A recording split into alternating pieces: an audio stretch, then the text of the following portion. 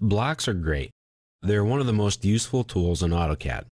Dynamic blocks can be even more useful as they can be changed on the fly to better fit your needs. Let's make a dynamic block. I work in the civil engineering field and need to place a north arrow on my drawings in plan view. I do this all the time. Typically, north is shown to be facing the top of the drawing or to its left. But sometimes though, north is rotated so that the drawing fits the paper better. In a plan and profile sheet, this is often the case.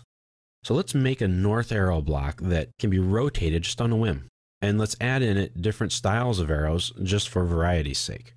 So I've added a file for this, and it's called Chapter Project. It starts off some of the work for us so that we don't have to do it. There are already a few north arrows in it. We'll use them to help start with. I've also included a completed version of the file here for you, just in case you have issues with it and you want to look at the final product ahead of time. Just think of it as time travel, seeing what will be done before you do it. Let's open up the north arrow file, which is our Chapter Projects Dynamic Blocks file. We have 3 different arrows here. They're all very typical, and you can use either one. A lot of times you're going to find project managers or engineers or architects, whoever, and they like things a certain or specific way. Usually it's their way. So we're going to make a north arrow here that we can easily edit, and so that we also have some varieties in it. So we're going to use essentially 2 different commands here, or parameters and actions. One's going to be a visibility setting, and we'll have 3 of them, 1 for each arrow. And then in each of those, we're going to use the rotate parameter and action so that we can spin the arrow around based on the center of each of these circles. Really, it's not too complex, but this will show you how to use multiple different types of parameters and actions inside one block to give you a lot of different options. So first, we need to create a new block. We have 3 different north arrows here. They're almost identical except for the arrowheads and the tails. What we're going to do to make things easier for us is that we're going to move them on top of each other. Now, each of these are already their own block, so that's going to make it easier for us. And yes, you can put blocks inside a block. They're called nested blocks. Just be careful that everything's set to the appropriate layers and style settings. So let's move them all on top of each other. This one is called the north arrow double closed open. This one is called the double open. And this one is called a single open. So we're just going to move these. Doesn't matter which ones you move which. Just grab them all from the center of this circle and stack them up on top of the center of each circle. And now they look like they're just one arrow. So now we're going to start our block command. We're going to pick an insertion point. That insertion point is going to be the center of our circle here. We're going to select our objects.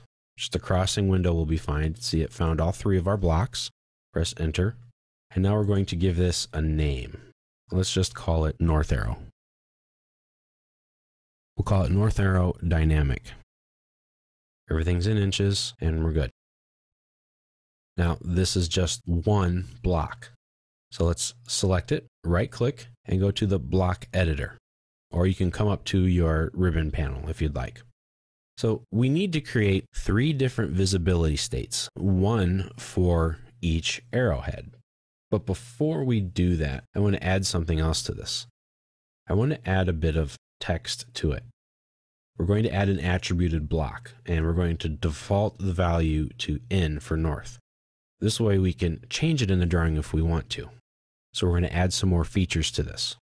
So we're going to go to an attribute definition, pick it, and for the tag prompt and the default, let's just all go with a capital N in each case.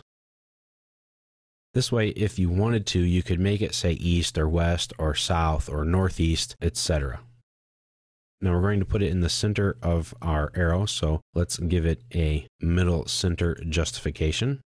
And for our text style, I've already set one up in the file for us called north arrow. We're going to use that, and the text height is going to be at 0.12. Click OK, and then let's insert it here, right in the center of this circle. So now, as we spin this around, the letter N, we want to stay where it is. Let's make sure it's by layer, layer 0. Okay, now we're going to create some visibility states. So let's set up a visibility state now, one for each arrow. Make sure that the text is visible in all views. So let's go to our parameters and click visibility. Now we need a spot for this, and we can put this selection anywhere on our visibility state. So let's just put it right there. You can always move this around. So let's create some visibility states. Click the button here. Let's rename this current one. And remember, we had 3 different arrows. We had a double open, we had a double that was open and closed, and then we had a single that was open. So we'll just call it double open. Press enter, select new. Now we can do a couple of different things when we create a new visibility state. We can hide everything, we can show everything, or we can leave the existing visibility states unchanged. It's kind of hard to do when you're only creating your second one. So it may be easier just to keep everything the way it is right now. So we have a double open, then we have a double open closed, and then we have another one of single open. Our current visibility state is double open. Now we need to turn some things off. Now this letter N, if we select and right click it and we go to our visibility state, the object visibility, you can say show for current state, hide for current state, or hide for all, or show for all. We want it to show for all. So we're making sure that it's doing that. So now let's pick a block. What we want is just the single open. So we want to get rid of all the other blocks. So let's pick one. This is the double open, so we don't want that one. Right click it, go to the object visibility, say hide for current state. That's our single, so we don't want to turn that one off. Let's pick the double. Right click again, object visibility, hide for current state. And there we go. So this is what we want it to look like. That's the single open. Now this can be a bit tedious and a bit repetitive, but this is how you set it up. Once you set it up, then it's done. Let's go to our double open, set it current, click OK. Now we want to keep the double open available. So we'll go through these. We have the double open. We don't want that one. Sometimes you may have to go with a draw order type of an issue and put things to the back until you can pick what you want. Now we have the double closed. Okay, that's good. Right click and object visibility, hide for the current. That's not the one we want. There we go. That's the one we want to turn off. Object visibility, hide for current state. So now we have just this one showing. I'm going to select it. There's only one object selected, so that's good. Go to visibility state again, and we want the double open and closed. Set this one as current. Click OK. And now we just do the same thing. This is the double closed open. That's not the one we want. So I'm going to move that with the draw order to the back. That's our double open. So we'll right click, object visibility, hide, and then come over here again. There's our single, right click, object visibility, hide. Okay. Now let's test this before we go any further to make sure that our visibilities are changing appropriately. Go to the test block. Here's our north arrow. Select it. Here's our visibilities. Okay, we have double open. That's what we see. Double open closed. And now single open. Fantastic. We did a good job. So let's close this. And now in each visibility state, we need to add our rotation to it. So let's just start at the top of the list at DO. Click OK. And now we add our parameter, rotation. Now, where do we want to rotate this at? I want to rotate it right at the center of this circle. So I'm going to snap to the center point of the circle, and the radius I'm going to put right at the end of the arrow. And I'm going to type in 360 degrees because I want it to be able to spin all the way around. Now, our grip point, I don't want it to be over here. I want it to be on our end point of our north arrow. So I'm just going to pick it and then drag it and snap right to the end point there. And now we need to add our action. That's the rotate action. Select the parameter, which is right here. Now select the objects. Now be careful. Make sure you pick everything except for that letter N. Because if we rotate it 90 degrees, it'll look like the letter Z, and we don't want that. Once we've picked everything, press Enter, and there we go. Now, to make sure we've done this correctly, why don't we go ahead and test the block?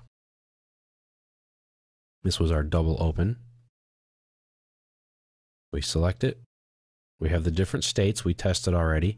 And now we have our rotation. We pick that grip, and it seems to be working wonderfully.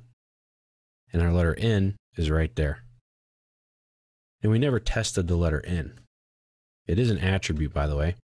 So let's double click it. And here it is. Seems to be working fine.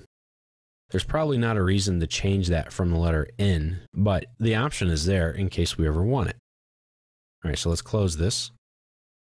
And we'll finish up our rotation parameters and actions and our other visibility states. This time let's use a parameter set. We want the rotation set. So we need our rotation point. That will be the center of this circle. Now we need the radius, which comes to the endpoint here. We want it to rotate 360 degrees. Let's move our angle action point up to our endpoint of our arrow. And now we need to add our objects. So we pick our action right here, right click, and action selection set. Make a new selection set. Remember to pick everything, even the parameter. If you don't pick the parameter, it won't know what to associate it to. Don't pick the letter N. Press Enter, and there we go.